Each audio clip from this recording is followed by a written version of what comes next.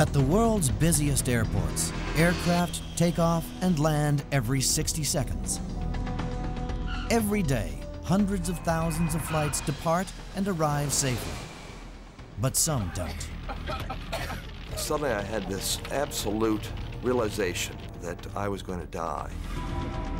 I looked for my wife, and she had been sitting on my right, and she was gone. I just got engaged to be married, and just when I felt I couldn't breathe anymore, that I had to get out, I wanted to get married, and I had to keep going. Just waited, basically. Just waited to die. Not everyone has a fear of flying, but we all have a fear of crashing.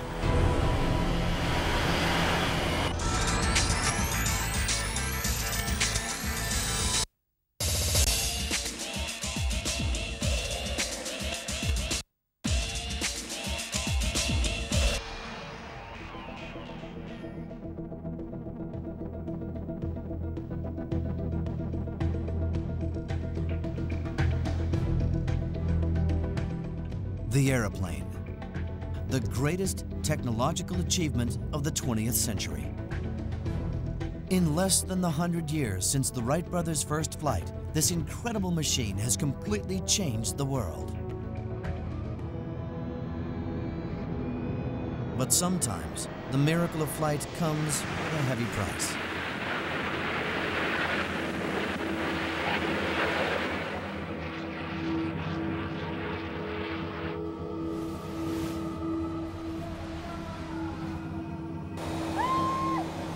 Is this your worst nightmare? Trapped in an aircraft, heading for a crash landing? Just exactly what is it like to be there when things go wrong? In 1989, a United Airlines 747 with 355 on board came close to catastrophe when a massive explosion ripped a 15-foot hole in the side of the aircraft. Well, my wife and I were basically going to New Zealand and Australia on a business trip vacation.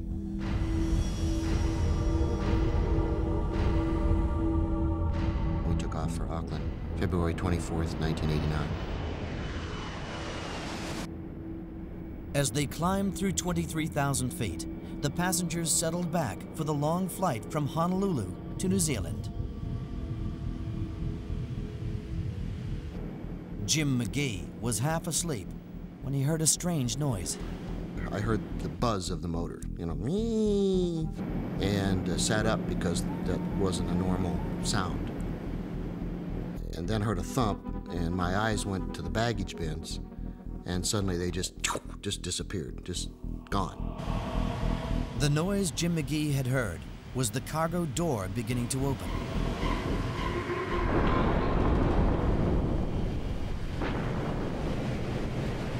Instantly, there was a massive decompression. The force ripped away a 15-foot piece of the fuselage.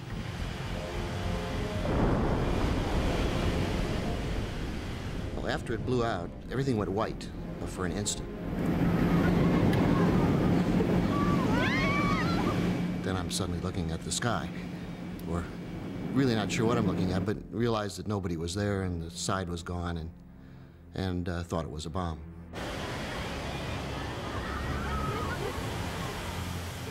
I don't know how to describe it. You just suddenly realize that you're in deep doo-doo. I mean, this is a serious problem. The force of the decompression was so great that 8 people and their seats were sucked out to their deaths. It's like a disappearing act. It's just, there they are and there they're gone. Basically, the floor was cut right next to the aisle, next to where we were sitting. The captain put the plane into an emergency dive to a lower altitude where the air was breathable.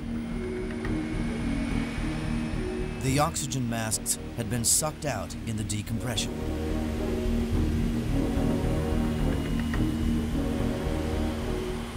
Looked for oxygen masks, but they were basically gone. So just waited, basically. Just waited to die. Then I turned and said goodbye to my wife, which she didn't want to hear because I'm the optimist in the family. And she said, at that time, said to herself, gee, if he's saying that to me, this doesn't look very good. When the fuselage was ripped away, large chunks of debris destroyed the two right-wing engines.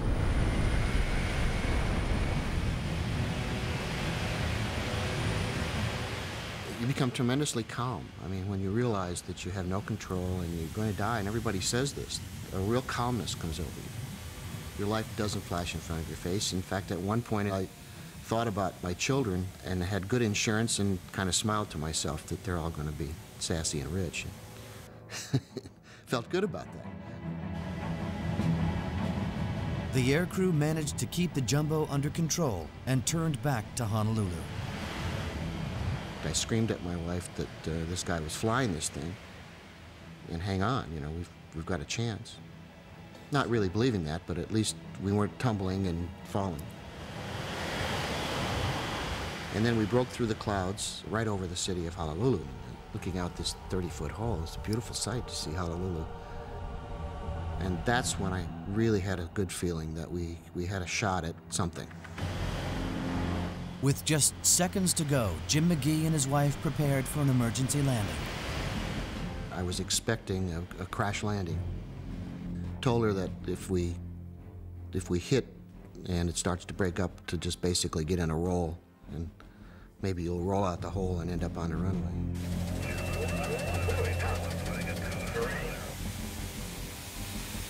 Incredibly, the undercarriage had not been damaged, allowing the crew to make a perfect landing.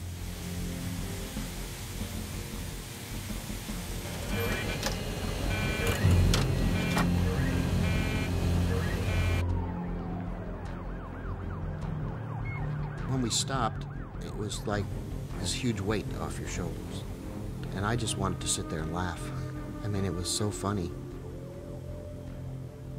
You know, I said, God, we made it, you know, just made it. And the last thing on my mind was evacuating this plane. I just wanted to sit here and enjoy it for a few minutes. For Jim McGee, the simple act of wearing a seatbelt may well have saved his life. There was a gentleman in 9F. He was angry, didn't get to sit where he wanted to. He was bumped down from first class because the plane was full, and was asked to buckle his seatbelt because the seatbelt sign was on, and he basically told the flight attendant he wasn't going to buckle his goddamn seatbelt, and probably less than a minute later, he was gone. 9 people died that night. The National Transportation Safety Board determined that a faulty switch or electrical wiring in the cargo door control system led to the door opening. Over 10 years later, Jim McGee is still haunted by the experience. I'm a nervous flyer. I always will be. In the case of my wife, she doesn't fly. She just doesn't think she needs to be scared again. It's a burden for me, but you numb it somehow. For everyone, the thought of such a horrific accident is terrifying. But for some, the fear is so intense, they cannot even board a plane. I gave up a flight to Hawaii, a nice planned vacation. I just started stressing about it about 3 months ahead of time and said, I'm not gonna be able to do this. I got to the airport, got to the ticket counter, and as soon as I was in line, I began crying and just completely lost control over everything, and my body was shaking. I was hyperventilating. Feelings of panic, feelings of being trapped, those feelings washed over me in a way that prevented me from flying from that day forward. But some fearful flyers cannot avoid flying. For them, every trip is a nightmare. Larry Lucchesi is on his way to the airport. Since he booked his flight a week ago, his anxiety levels have been rising. I sometimes dream about it, and the night before I can't sleep. Keep waking up, or not. I don't sleep at all, I just lay there. The day of the flight, almost a surreal morning. I look at every little thing as a sign that something's gonna go wrong. It's that feeling of doom. So if a flight's delayed, the immediate thought that goes through my mind is, well, maybe that's a sign that something bad was going to happen. How safe is traveling by plane? We are often told statistically that flying is the safest form of transportation. Driving a car is considered far more dangerous. But Mary Schiavo, an attorney and former Inspector General of the Department of Transportation, has a different view. The statistics on the safest form of transportation are, like a lot of statistics, obviously custom-made for those who need them. If you want to skew the statistics and make them come out in your favor, then what you do is you measure it on a per-mile basis. On a per-mile basis, the plane wins. But the statistics are really this. When you look at the number of trips, the airplane and the automobile are about the same. In fact, in the UK, the Royal Society for the Prevention of Accidents has calculated that, per journey, there are 10 times more air fatalities than car fatalities. If each plane ride is even more dangerous than each car ride, perhaps a fear of flying is not so irrational.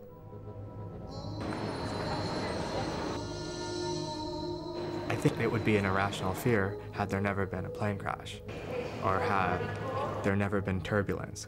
That would be irrational if I feared something that never happened before, but I'm fearing things that have happened. The public should be afraid of flying on certain carriers and under certain conditions. But the scariest thing is you can't really tell what those flyers and conditions are.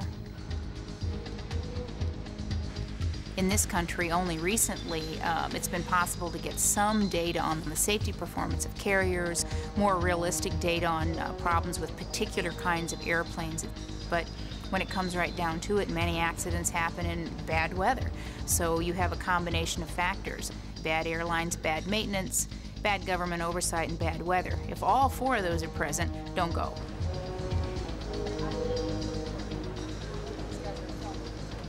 Larry Lucchesi's flight today is a short hop of less than an hour.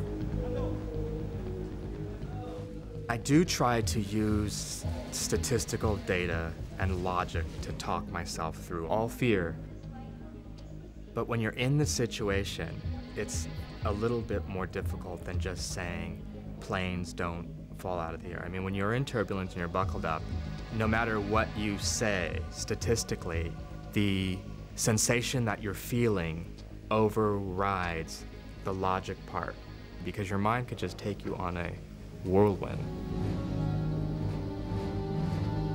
And the panic sets in, and then there's no way out of it.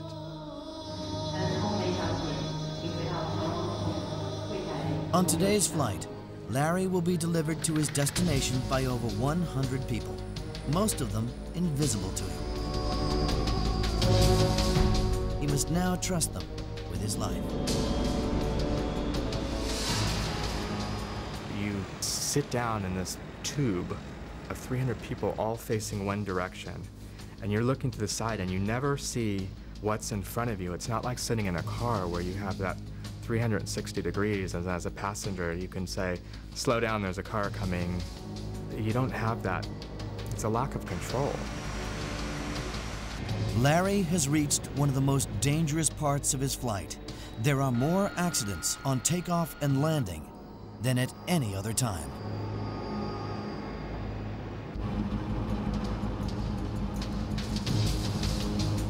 Takeoff is one of the most testing times for both flight crew and machine. Engines are at full power as 300 tons is carried skywards.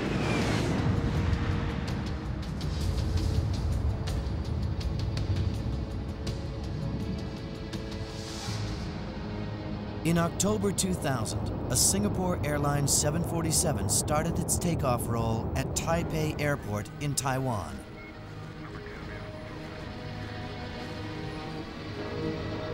Visibility was poor. A tropical storm was lashing the airport with torrential rain that night.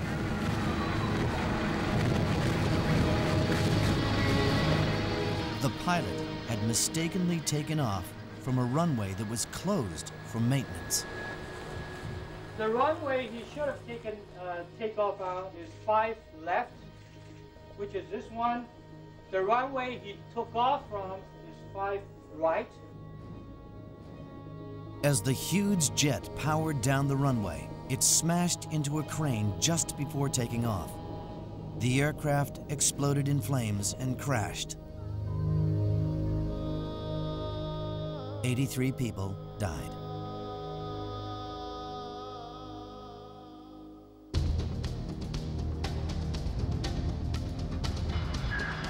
At busy airports, there can be over 2,000 takeoffs and landings every day. It's vital that the runways are kept absolutely clear. At every airport, there are teams of spotters who are on constant lookout for dangerous debris. Mike Corlett is one of a team at Los Angeles International Airport. Proceeding on runway 24 left, City House 44. Twice a day, the air traffic control tower give Mike Corlett the go-ahead to dash down the runway and check the surface. If during a runway check we do find something, it depends on the nature of the object. If it's something small, we can stop, advise the control tower that we found something, pick it up and continue on. If it's something major, a little bit bigger than that, we'll go ahead and close the runway, get it taken care of, and then open it up again. Mike Corlett now has just 90 seconds to complete his runway check. When you actually look in your mirror and see a 747 behind you, you really have a lot of faith in the air traffic controllers that they're going to give you a window of opportunity to get out there and do your check. It'll really get your heart going, that's for sure.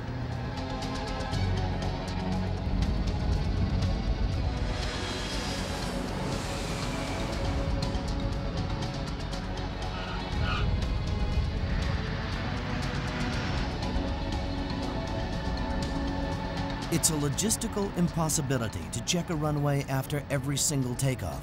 Yet, just one tiny piece of debris could set off a disastrous chain of events. Liken it to Swiss cheese. You buy a pack of Swiss cheese, hold it up to the light. Ordinarily, all the holes don't line up. But every once in a while, you buy some Swiss cheese, and it does. And that's like safety on aviation. Most accidents are when several things go wrong, and usually there's a fail-safe. Unfortunately, sometimes all of the tragedies do line up. For 30 years, the world's most glamorous aircraft, the Concorde, has been the envy of the world. It's the most advanced civil aircraft ever built, but the supersonic jet is not infallible. On the afternoon of July 26, 2000, at Charles de Gaulle Airport, Paris, an Air France Concorde packed with 109 on board took off, bound for New York. But within 2 minutes, the aircraft had crashed. All 109 passengers and crew, plus 4 people on the ground, died. The pilot had tried to reach a nearby airfield, but he had virtually no control of the aircraft. It smashed into a hotel annex, leveling it. The building was practically empty, but one English woman jumped from a room seconds before the impact. I heard what sounded like a plane taking off, and it just got gradually louder and louder and louder until it really was deafening, at which point the whole floor started to tremble, and I realized something was up. So I went straight for the door of the hotel room that I was in, saw all the flames, saw there was no way out via the stairs or anything, and obviously just went straight for the window. The supersonic airliner could have been crippled before it had even taken off. Ongoing investigations suggest that as the jet sped down the runway at close to 200 miles per hour, one of its tires struck a small piece of metal that had fallen from another aircraft minutes earlier. The Concorde's tire exploded, and debris was sent hurtling up to the fuel tanks. The tanks ruptured and the leaking fuel started a massive fire.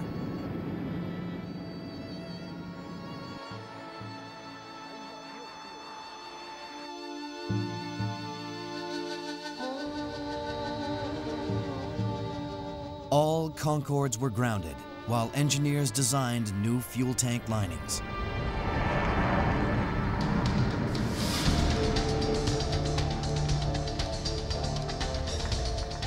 When an aircraft roars down the runway, it reaches a point where there is not enough runway left to stop. The fearful flyer is now committed.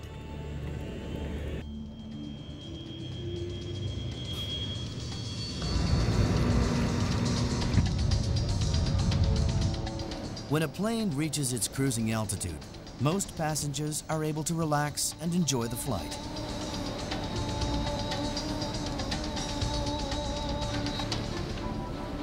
The fearful flyer has to face the next challenge, turbulence.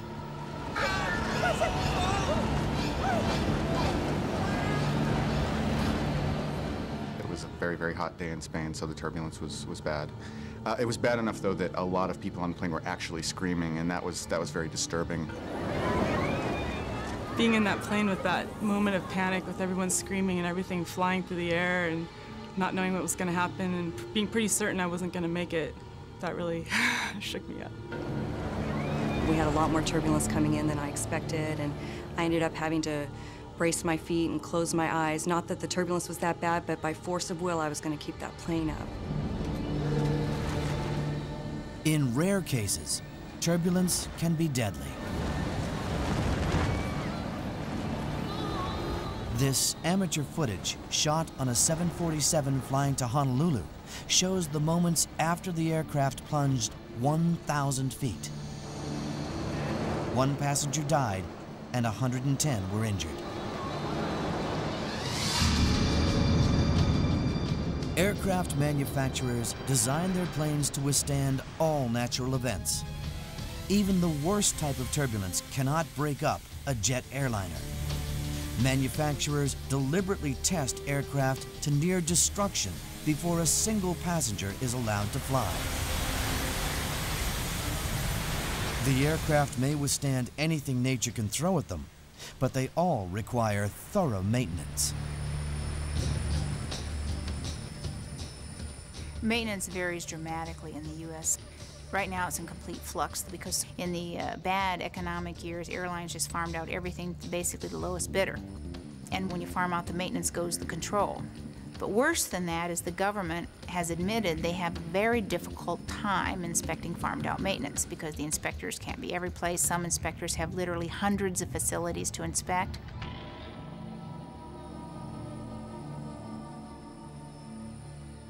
In 1988, a Boeing 737 operated by Aloha Airlines was diverted to Maui when the entire upper half of the fuselage between the cockpit and the wings was ripped off. It's just like there was no bomb exploded or anything, just poof like a balloon when it exploded and the top came off. A crack within the airframe had not been noticed. One flight attendant died, having been sucked out of the aircraft, but miraculously, the crew landed the plane safely. Wearing seat belts does save lives. Luckily for the passengers, they were all wearing them when the fuselage disintegrated.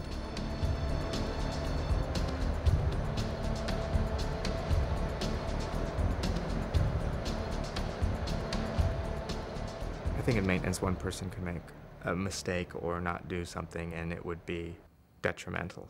And I believe that could be the case in any maintenance kind of situation when you're maintaining a machine.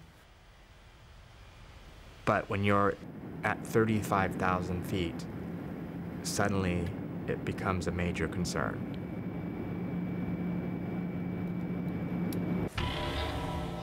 Some tragic accidents remain an unsolved mystery. In January 2000, an Alaska Airlines MD-80 en route to San Francisco crashed into the Pacific Ocean. Crew checked in advising that they had a jammed stabilizer and were experiencing difficulty maintaining altitude. Tumbling, spinning, nose down, continuous roll, corkscrewing, and inverted. I thought it was a remote control plane because it looked so light and unmaneuvered, you know, it just was out of control. The flight was so erratic, it looked like a model plane. Part of the tailplane had malfunctioned. The authorities are still trying to find out why.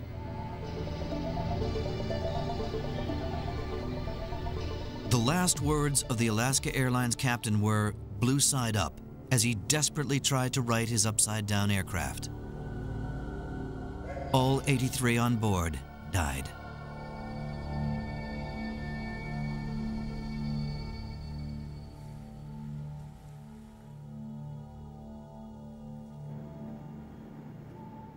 Sitting still for long periods of time can lead to a condition called deep vein thrombosis, where blood clots form in the legs.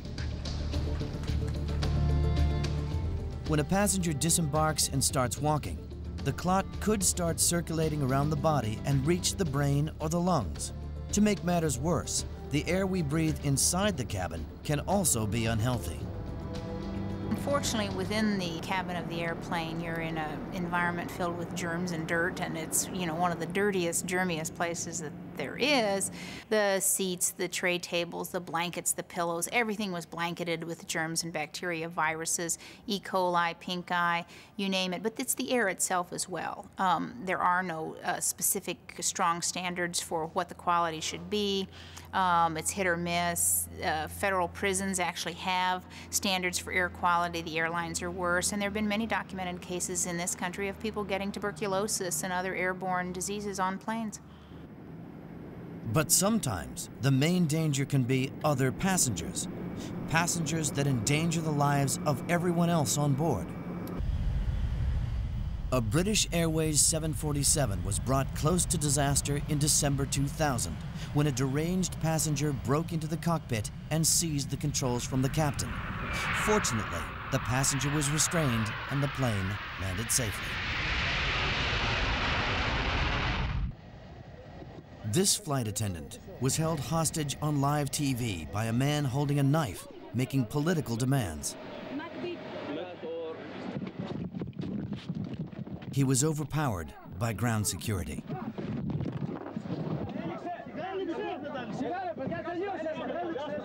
A far greater threat to aircraft surfaced in the 1960s, when hijacking leapt onto the front pages of the world's media. In 1 week alone, in 1970, 5 aircraft were hijacked and flown to the Middle East.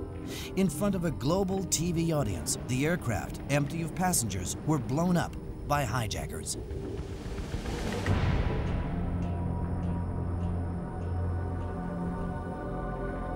To counter this new threat, the government established the Federal Air Marshals Program. The Federal Air Marshals provide specially trained armed teams of civil aviation security specialists who are capable of rapid deployment worldwide. The program is based on use of minimal force.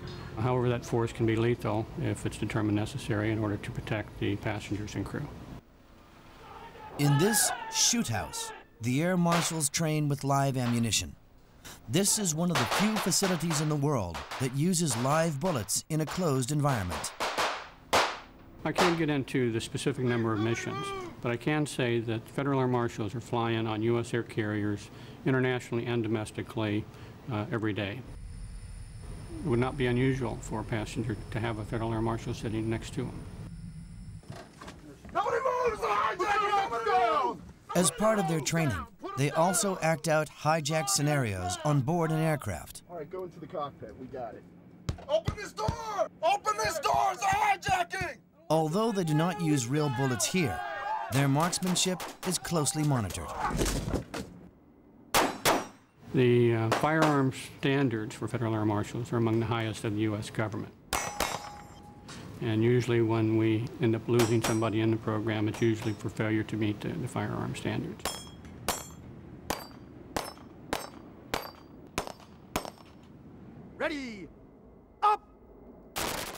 Since the Air Marshal program started over 30 years ago, there have been only 2 hijacks of U.S. carriers. I wish we could say that hijacking's gone out of fashion, but I think if you take a look at recent situations around the world, unfortunately hijackings still occur. It's our belief that the United States Federal Air Marshal has provided deterrence, that people who, terrorists, criminals who may want to hijack an aircraft have to take in consideration the possibility of a Federal Air Marshal being on board an aircraft. Modern screening devices at airports have also helped to reduce the risk of hijack. The latest generation of scanners can now detect plastic explosives, such as Semtex. But not every country can afford such high-tech protection for its travelers.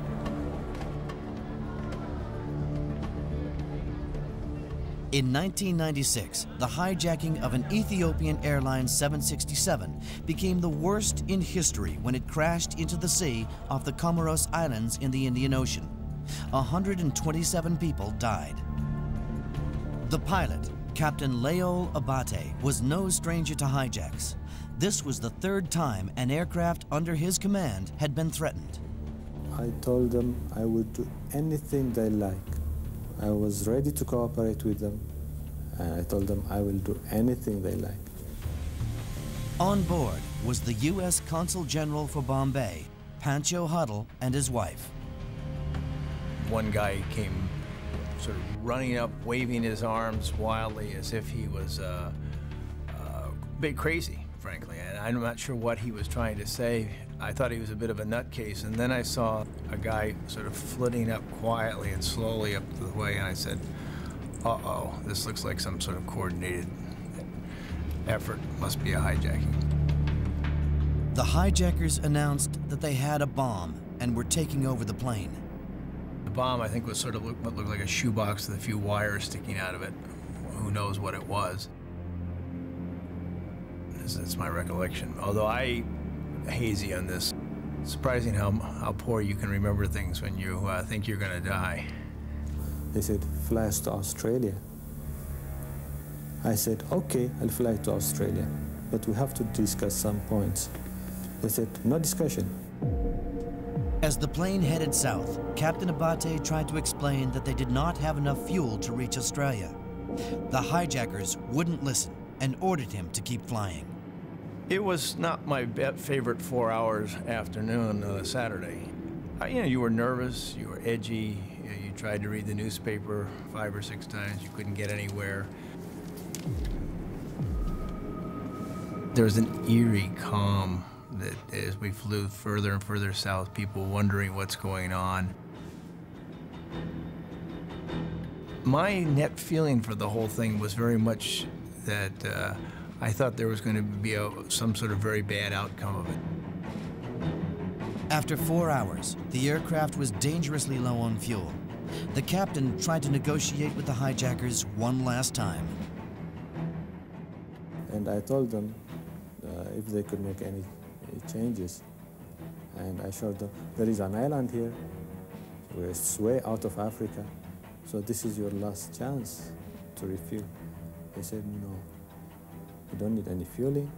We'll go as far as the aircraft flies, then we crash. I said, if you don't want to reach your aim, and if you want to die in the air, why do we have to kill all those innocent people? What do they say? They said, never mind, we're making history. Captain Abate was left with no choice. He announced to the passengers that the aircraft had now run out of fuel and he was going to have to ditch in the ocean.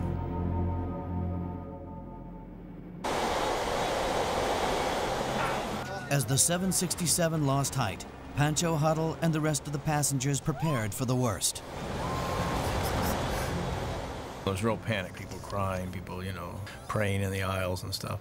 And I started to try to do the obligatory, oh dear, I love you, it's been a good ride, whatever sort of stuff. And my wife, who's a tough customer, sort of waved that off and sort of, don't give me any of this nonsense.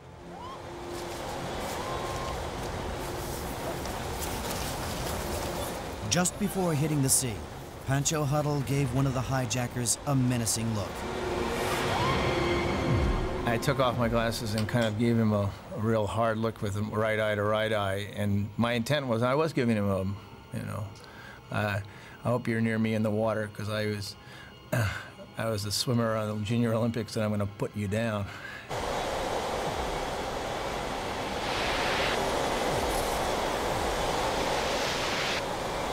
The plane ditched.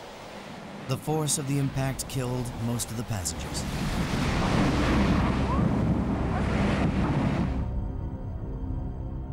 The plane sort of hit the water, and it was very gentle, and I sort of breathed a sigh of relief. Whew.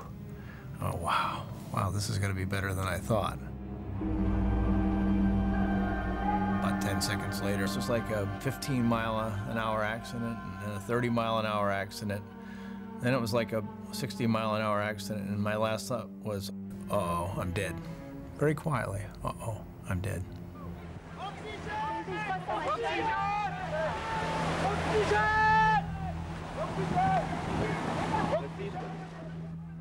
The next thing I knew, I woke up and I said, I'm alive, literally talking to myself.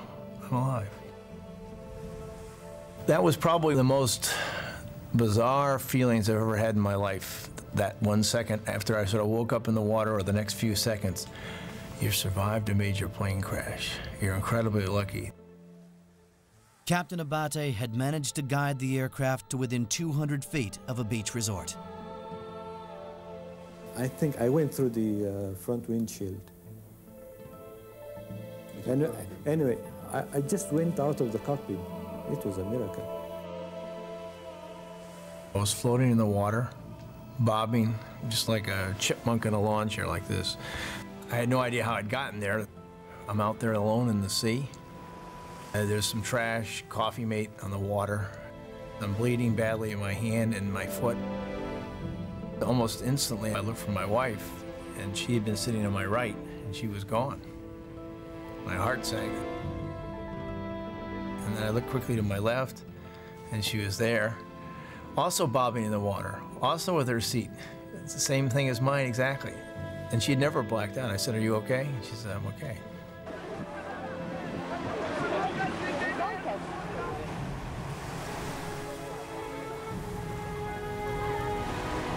Thanks to Captain Abate's piloting skills, lives were saved. But of the 176 on board, 127 people lost their lives. Everybody wants to focus on the survivors. It makes you feel good. But the reality is that most of the people died and they never had a chance. All 3 hijackers were among the dead. The hijackers were never on my mind after the plane hit the water. Frankly, I figured that the one that I knew was near us, that I had bad vibe, was not going to make it because he was standing up without his seatbelt on. They got what they deserved. I can't think of a better way to say it. They killed 127 people.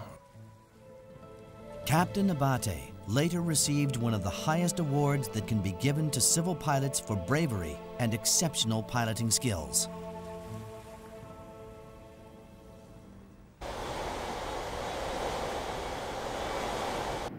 Larry Lucchesi's flight is just 15 minutes away from touchdown.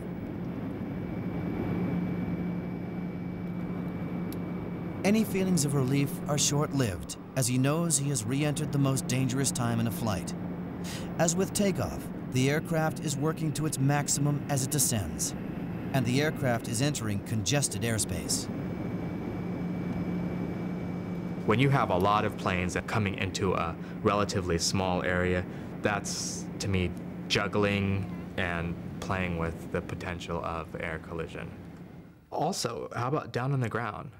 The planes that are taxiing out to the runway, are they out of the way? There's not a lot of time there.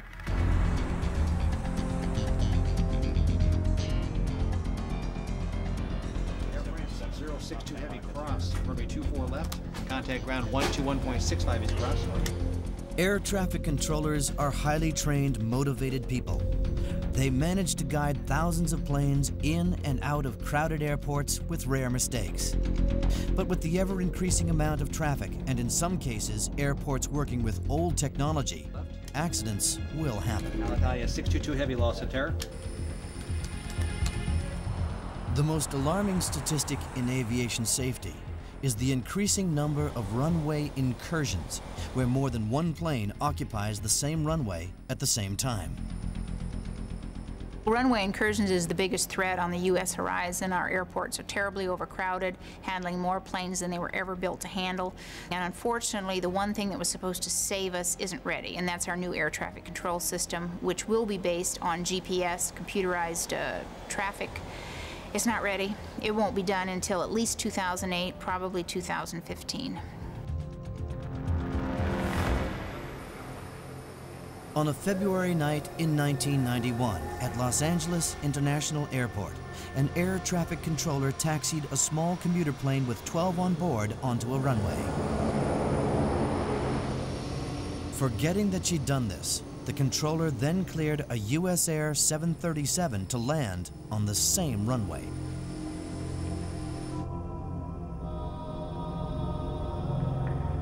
Just moments after we landed, there was this huge crunching impact that was terrifying.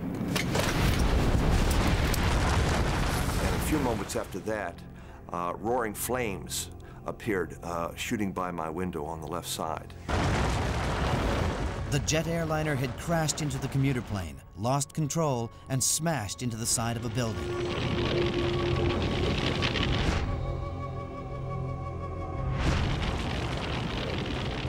Thick, acrid smoke began to fill the aircraft. Staying under the poisonous fumes, David Koch made for the nearest exit. I decided to crawl down the aisle on my hands and knees towards the rear of the plane. And several people walked over me, stumbled over me. Outside, flames were now engulfing the entire aircraft. Koch was convinced he wouldn't make it.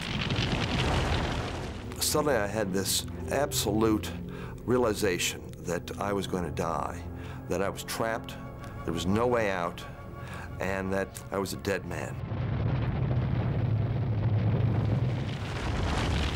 Trapped in the economy section of the burning 737 was an English television researcher with 4 colleagues. We all started getting out of our seats and making our way towards the emergency exits. But it was slow progress because the aisles were so packed with people, there was nowhere to go, really. Tessa Chevalier realized the only way she was going to get out was to jump over the seats. I knew I had to hold my breath or I was going to choke. And I knew that I didn't really have very long then. If I didn't push forward and find that exit, I would die. Finally, she reached the overwing exit. I had a thought in my mind that I had actually jumped over all the seats to get past people. I didn't want to jump out of the airplane in front of people if there were people trying to get out. I was very surprised and a bit horrified when I got to the exit and found that there was nobody getting off. They were obviously all overcome. They were lying there in the aisles. So it wasn't surprising that the queue wasn't moving forward at all. So when I realised nobody was trying to get off, I just felt my way out of the exit and jumped into the smoke. David Koch was still trapped. With one last effort, he staggered to the front of the plane. I saw a crack, a very thin crack of light. I pulled really hard, and all of a sudden, the crack moved open, and I suddenly realized it was the galley door that I had pulled open. I found myself looking out at the ground below me, flames shooting up from the underbelly of the airplane, and this incredible wave of pleasure and adrenaline came over me when I suddenly realized that I wasn't necessarily going to die, that I had a chance to live. In his stockinged feet, he jumped. I stood there and watched this phenomenal sight with absolute amazement. The entire airplane, from the nose to the tail, was in flames. It's big, shooting high, wicked flames. Tessa Chevalier waited for her last 2 friends, Adrian and Dave, to emerge from the burning aircraft. We were all sitting on the bus afterwards, watching to see who was coming out of that door. We saw Adrian sort of staggering out, falling out of the aeroplane. And we waited and we waited, and Adrian was the last one out. And Dave didn't get out.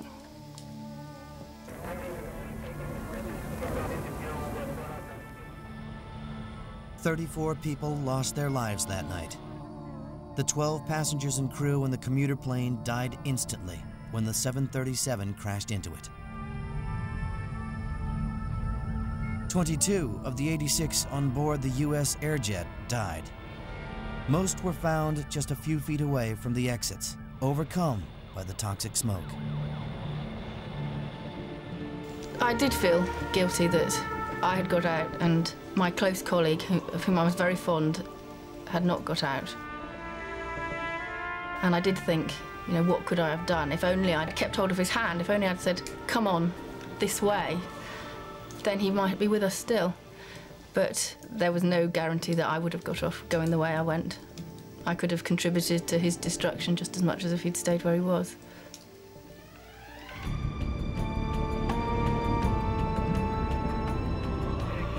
With hindsight, the vast majority of air crashes have proven to be preventable. Maybe one day, there will be no accidents at all.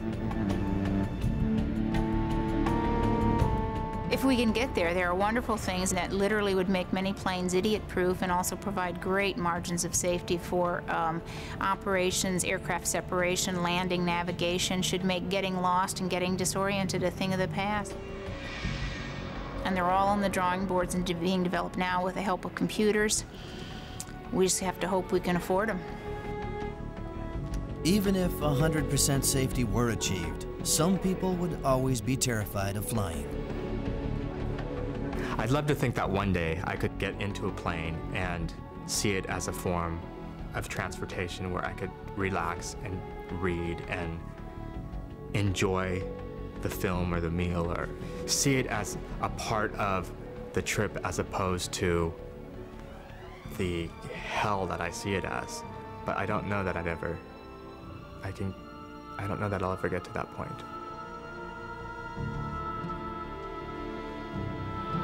And for the few people who have survived a plane crash, what are the long-term effects of such an experience? You basically accepted dying, and you didn't. I think I'm a lot different. I think we're both a lot different towards our children. I don't think we sweat the small stuff as much as we used to.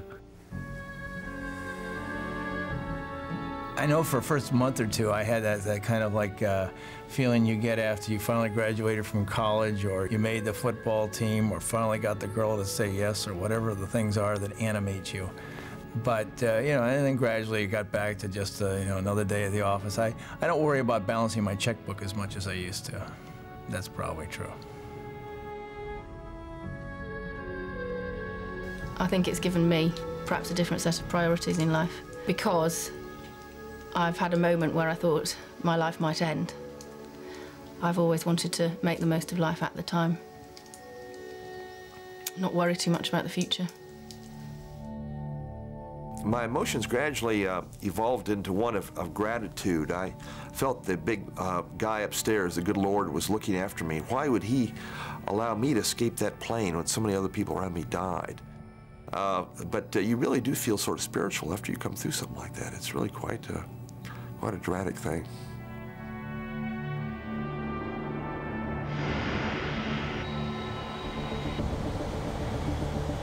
No matter what safety precautions are put in place, accidents can still happen. But however we interpret the statistics, the chances of dying in a plane crash are many millions to one.